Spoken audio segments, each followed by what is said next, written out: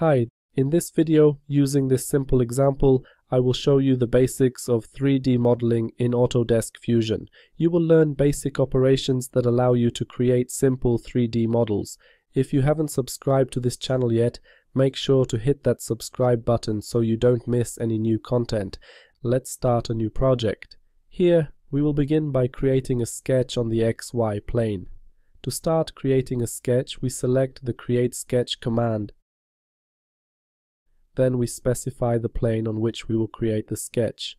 In many cases, a sketch is the foundation of a 3D model. It is based on 2D sketches, on flat drawings, that we build the 3D model. We add operations to create 3D solids, such as the sketch extrusion operation or the pocket operation, which removes material based on the sketch. This way, step by step, creating further sketches and further operations, we build the 3D model. Here we'll start by drawing a rectangle whose center will lie at the origin of the coordinate system. To do this, from the Create menu, choose Rectangle, and then select the Center Rectangle command. For the center of the rectangle, specify the origin of the coordinate system. Click here with the left mouse button and then set the dimensions of the rectangle. Enter 100 mm, press Tab, enter 70, and press Enter. We have drawn a rectangle. Next, select the circle drawing and draw two arbitrary circles roughly here. Press Escape to cancel the circle drawing command.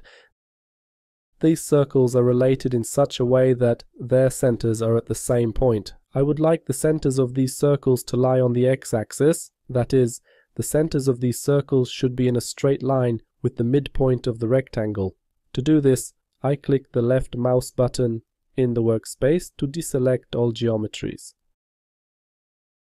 I choose the horizontal vertical constraint. Now, we select this point, and now these points are in a straight line. We press Escape to cancel this constraint. Now we will add dimensions to these circles. Select the dimensioning command, click on the circle, and here we specify the diameter of the circle. Enter 20 mm and hit Enter. The dimensioning command is still active, so now we click on this circle. We click with the left mouse button to place the dimension here, and as the diameter of the circle, we enter 50 mm and press Enter. And press Escape to cancel the dimensioning. I would like such circles to be on the other side of the rectangle as well. We can either draw those circles or use the mirror option. To use the mirror option, we need geometry that will serve as the reference for the mirror command. Now we will create such a line. Select Line Drawing, and as you hover over this line, a snap will appear here. Click the left mouse button at this point. Do the same at this point. Once the snap appears, click the left mouse button, then press Escape. We select the line and change it to construction geometry so that it is auxiliary geometry. Then this line is selected. I click the left mouse button to deselect this line. Now we will add a mirror of these circles. While holding the Shift key, select these two circles, then choose the mirror command. We have selected the objects to be mirrored. Here we click in this place to define the mirror line. Select this line and click OK. In this case, we have the advantage that these circles have the same diameter as those circles. They are linked together. And additionally, we have applied a symmetry constraint relative to this line. These circles are simply mirrors of those circles. I click the left mouse button to deselect all geometries. I select dimensioning and add a dimension between the centers of these circles. As the dimension value, we enter 150 mm and press Enter. Then we select Line Drawing and draw a line in such a way that the first point of the line is placed on this circle. When the snap appears here, we click the left mouse button to place the first point of the line here. The next point of the line is placed here. We draw another line. The snap appeared here. we click the left mouse button to place the first point of the line here. The next point of the line is placed here. And we have a finished sketch. Based on this sketch, we will create a solid. We close the sketch. When it comes to sketches in Fusion, we can create one sketch, and based on that sketch we can create several stages of a 3D solid. In a moment you will see what I mean and how it works. Here, for example, we will start by extruding the rectangle, select the extrude operation and specify the areas of the rectangle from which we will create the solid. I select these three areas. These three areas are separated by geometry, and if we want to add an extrusion for the entire rectangle, we must specify these three areas. We add an extrusion of 70 millimeters. We can do this by dragging the arrow, or we can simply enter the value from the keyboard. We click OK. Now this sketch has disappeared, but I want to use it in the next stage of creating the 3D solid. Just because this sketch is not visible doesn't mean it has been deleted. We can find sketches in the Sketches tab. Simply, the visibility of this sketch has been turned off. To turn on the visibility of the sketch, we expand this tab and click the eye icon to turn on the visibility of the sketch. Now let's create another part of this solid. We select the extrude operation and specify the parts of the sketch from which we will add another part of the solid. Let's add an extrusion of 10 millimeters. Pay attention to ensure that the type of operation is set to join mode so that the elements we are creating are connected to the previous part of the 3D solid. I just want to highlight that. If you create a solid and it turns out that the next part of the solid is not connected to the previous part of the solid, then pay attention to what type of operation was selected. We also have the cut type, which removes material, but we also have the new body or new component type, which simply creates separate solids. We click OK and have something like this. Now I will turn off the visibility of the sketch so that the sketch does not obstruct our view. This way we have created this solid. I will create another sketch. When it comes to creating sketches, we can create sketches on the planes of the coordinate system or on the faces of the solid. We will create a sketch on this face. We select this face and choose Create Sketch. Here, similar to before, we select the rectangle drawing from the center. We select the center rectangle command. We place the center of the rectangle at this point and draw the rectangle in such a way that the dimension of this rectangle along this axis is at least 100 millimeters. In this case, the rectangle may extend beyond this solid as we will be removing material. We can do this by creating a rectangle with a dimension of 100 by 50 millimeters. We enter 100. Here in this case the second dimension was not added because I pressed enter too quickly. Such a rectangle was accepted, but that doesn't matter, because we can also add that dimension at this moment. I select this line, press the D key, and here I add a dimension of 50 millimeters. We close the sketch, and based on this sketch we will remove material from this solid. I select this area, select this rectangle, and when it comes to removing material, we also use the extrude operation.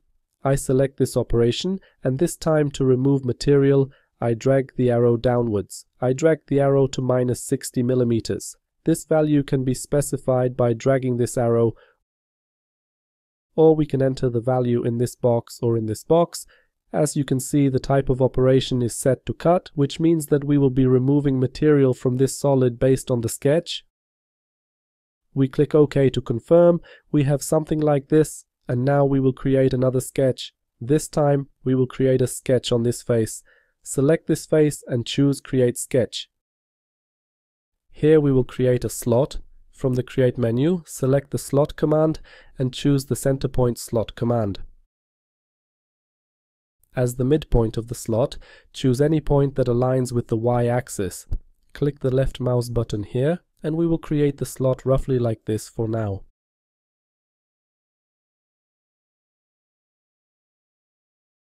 We press Escape to cancel the slot drawing command. Now we will manually add dimensions. First, I select this line, press the D key, and as the length of this line, we enter 60 millimeters. Now we select this arc, and as the value of this dimension, we enter 10 millimeters. Here I entered 20, so now to change this dimension, we double click the left mouse button on this dimension, and here I enter 10. We have something like this, and now I select this point, and here as the dimension value I enter 50 and press enter. We have the slot fully dimensioned, but as you can see, this geometry is blue geometry. At this stage you may not know this yet, but blue sketch geometry indicates that the sketch is not fully defined. We don't have a fully constrained sketch here. If the sketch is blue, then we can freely change either the dimensions of the sketch or the position of the sketch. A fully defined sketch is displayed in black. In this case, if I grab the slot geometry, I can change the position of this slot. Even though this geometry is fully dimensioned, the position of this geometry is not yet fully defined. When it comes to creating 2D geometry in 3D CAD systems, geometry on which we build a 3D solid, we strive for this geometry to be fully constrained so that it cannot be freely changed in shape or position. In Fusion, as I mentioned, geometry displayed in blue is not fully defined, while fully defined geometry is displayed in black. To change this geometry's color to black, we need to somehow lock its position. We can do this easily. We will add a constraint between this point and the origin of the coordinate system that will ensure that these 2 points lie in a vertical line. This is a horizontal vertical constraint. Select this constraint, click on this point, and now the position of this geometry has been locked. The sketch is displayed in black, which means that the sketch is fully defined. Now, if I grab the sketch geometry, I cannot change either the shape or position of this sketch. We close the sketch, and now, based on this sketch, we will remove material from this solid. I select the area of this sketch, activate the extrude operation. We can also activate this operation by pressing the E key on the keyboard. I press the E key, and now, based on this sketch, we will remove material. I drag this arrow in this direction. I could leave it like this, but we can also change the extend type to all so that this extrusion is performed throughout the entire solid. Regardless of the dimensions this solid will have, if for instance we make some changes to this solid, this extrusion will always be performed throughout the whole solid. I click OK to confirm, and we have something like this. Now, let's also add fillets. Select the fillet operation and specify the edges to be rounded. We select these edges by simply clicking the left mouse button on the edges we want to fillet. OK, also these 2 edges. Here we set the radius of this filler to 15 millimeters.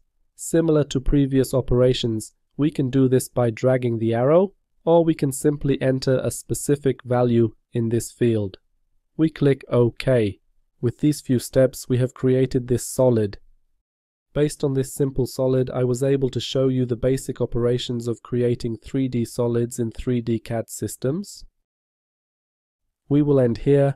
Thank you for watching. Please check out other videos on this channel, and please subscribe to this channel.